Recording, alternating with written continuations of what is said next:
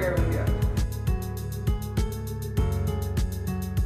Approximately 17 years. I started working at this SAG as a teenager, as a youth counselor. I did 2 projects here. That's how I started networking in the Windsor community. Since then, I've assisted in many events, predominantly in parks. There's the Aboriginal Solidarity Day. I've assisted with that for a number of years. Some reunions that happen in the community, as well as community centers.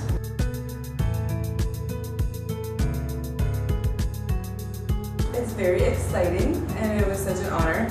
I definitely wasn't expecting it. I'm very behind the scenes work type of person, so it's really nice, and I really appreciate the recognition, and it kind of just really helps give me more motivation to keep doing what